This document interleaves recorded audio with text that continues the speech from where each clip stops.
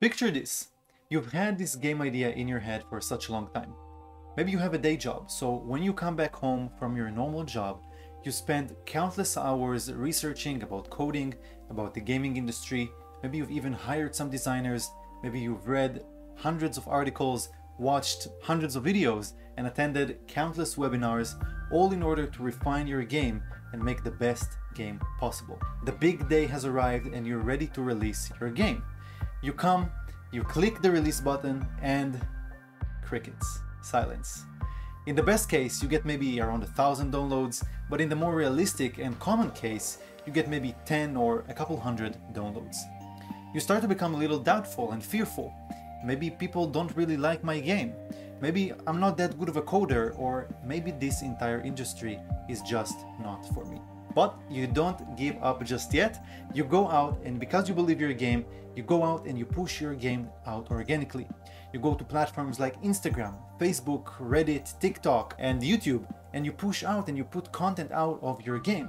But even if you get a couple downloads here and there, it seems like the game is starting to die down. Frustrated and annoyed and feared, you go to the only thing that you know, that this mythical thing that people in the game development world is talking about, user acquisition. And even though you don't have a lot of budget, let alone a lot of experience with user acquisition, you go to platforms like Facebook or Google AdWords and you try to run some campaigns. You do that just to find out that your budget has run out in around a day or so without any noticeable result. This story is all too common, and this experience is something that most indie developers go through. So before we go further into the video, I just want to reassure you that you're not alone and that there is a solution to this problem. This solution is actually quite simple, and better than that, it's actually free, but usually it gets overlooked. And this solution that I'm talking about is what we like to call ASO, which means App Store Optimization. Now, you may have heard before of App Store Optimization, and you may have some misconceptions about it, so let me clear real quick what App Store Optimization means. App Store Optimization is the process of tweaking and optimizing certain things in your game listing in order to advance basically in the ranks of the App Store. We do that in order to get more downloads.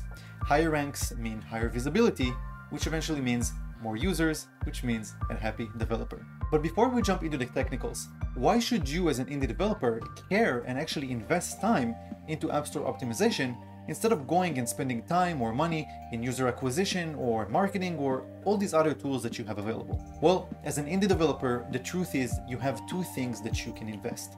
You can either invest money or you can invest your time.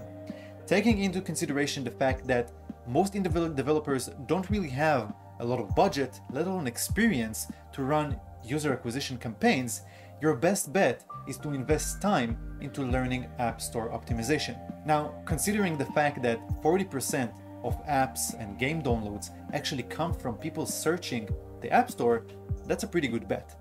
Additionally, as an indie developer, you want to make sure that everything is optimized to the best ability possible. This is kind of the same principle that we follow here at Yoda One with our product MAS, Managed Ad Services.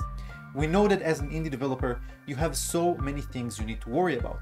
You need to worry about developing the actual game, pushing out updates, making sure that users are happy, marketing, user acquisition. The last thing we want is to put another thing for you to worry about, monetization. So instead, we take that to our team of experts and they optimize the game for you, right? So this is exactly what you want to do with App Store Optimization as well.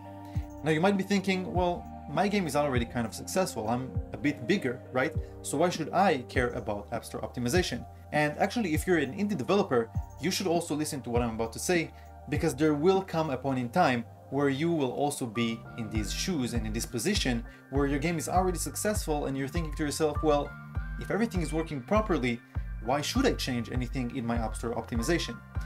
The answer here is that you can never know where you can reach when you change things. If you become too complacent, especially when your game is already successful and you're kind of competing with the big sharks, you're risking your game drowning and getting swallowed in this sea of big players. If you don't test new things, if you don't refresh things up and try different things, your game will die down. Now, that's the negative, right? But we also have a positive with App Store Optimization for big developers, which is you never know the upside. We've had and we've seen developers that are already making a good amount of revenue and are seeing a good amount of players in their game, but when they change the App Store optimization, they double their revenue. So I always recommend, whether you're an indie developer or already an experienced and big developer, always invest time and effort into App Store optimization. You don't know how much it's going to change your game. So this is all fantastic, but enough with the chit chat. Let's jump into how to actually do App Store optimization. Now, App Store optimization is a pretty big topic, and I don't want to overwhelm you, especially if you're an indie developer. So what I'm going to do is I'm going to give you 3 very simple but very impactful changes that you can implement right after watching this video that will make a big change for you in your App Store optimization journey. So let's jump right into it. The first change that you can do is keywords. You all know that both the stores, both App Store and Google Play, work on an algorithm, right? There isn't a person sitting in a dark room checking apps all day and deciding this one will be higher, this one will be lower, right? It's all based on an algorithm. And when we're working with algorithms, the most important thing that we can do is optimize our keywords. Now, how do you actually do that? The thing to keep in mind with keywords is that you want to be unique, but not to the point where your keywords don't have any search volume. You want to keep a good balance between search volume, but also don't take a word that is too saturated. Now, how do you actually do that? Well, fortunately, there are a lot of tools out there that you can use to find out good keywords for your game. Tools like ApeRadar, Keyword Tool, or any other tool really that allows you to check for keywords for your app. Actually, we here at Mass and You're the One, we are also developing a tool for our developers that will allow them to check and see what good keywords they can use for their apps. Once you do that, you want to take these keywords that you found that have a good balance between saturation and search volume and start incorporating them into your title, into your subtitle, in App Store, into your description, and basically everywhere that you can use these keywords, you want to use them. Quick tip, don't overdo it. If you just put keyword after keyword after keyword after keyword, App Store is not going to like that, and Google Play as well, and you're probably going to get lower in the ranks. So find these good keywords and incorporate them into your game listing. The second most important thing that you can do with App Store optimization is creatives. This means icon, videos, and images. These will be your best friends when people actually see your app. And why is that? When people actually come and they see your game, they need to be excited. They need to think in their heads, wow, this looks interesting. I want to check this game out. And this sounds like something really intimidating to do, but it's actually quite simple if you follow the right steps. For icon, you don't want to take an icon that is overused, right? We've all seen this story before where a popular game blows up, it has a lot of traction, a lot of traffic, a lot of players, and maybe in a month's time, you see like 30 other games using the almost exact same icon, right? So you don't want to be that person. You want to stand out from the crowd with your icon. That being said, you can also go ahead and check your competitors, right? This is what we call modeling. If you already know a competitor in your niche that is already successful, there is no need to reinvent the wheel. You can go ahead and check out what they're doing and take that, model that into your game. Now, when I say model, I don't mean copy. What I mean is, let's take, for example, you have a horror game.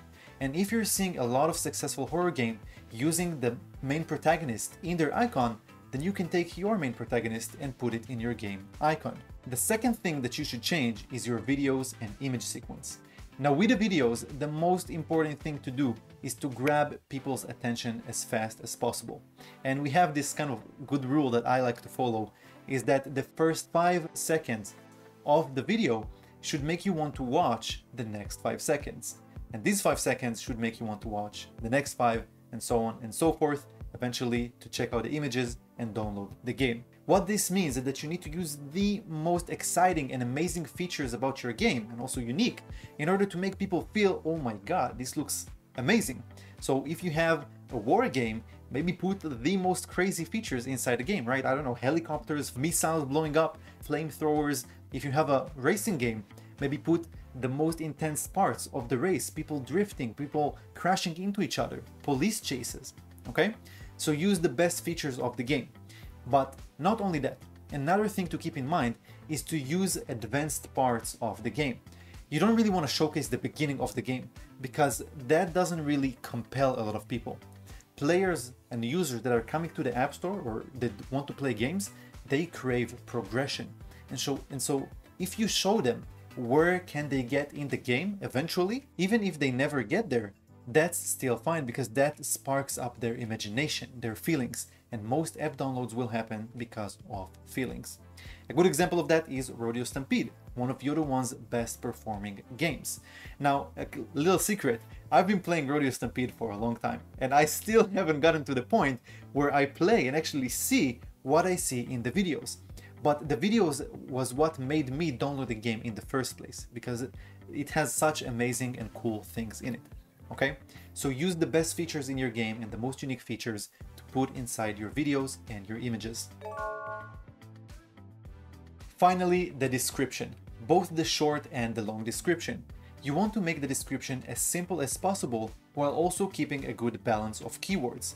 Again, you don't want to spam keywords here. You don't want to put just keyword after keyword after keyword after keyword, because the algorithm doesn't like that. It doesn't make sense. What you do want to do is use keywords, but incorporate them in kind of a story way. People are emotional creatures, right? Humans are emotional creatures, and if you can tell a story, if you can make users and people that search for your game to imagine how would they feel when they actually download and play your game, you've won this battle. Now, how to actually do this in reality is actually pretty simple. The biggest tip that I can give you is use stories, use verbs instead of nouns. Make people imagine how are they going to feel, what are they going to do when they download the game. Let's go back to the war example, command your army. Let's go back to the racing example, drift in supercars, right? Make me imagine how is it going to look like, what am I going to do exactly when I download your game. When you capture people's attention like that and you keep it simple, whether it's with emojis or simple words, you're gonna win people over using the emotional factor. So these are your 3 action items: keywords, creatives, and description, both long and short. I have another bonus advice for you guys, and it is reviews. Reviews is one of those things that are very, very important for App Store optimization and for user experience and how they view the game, but it's also a very useful tool for developers to use inside their App Store optimization.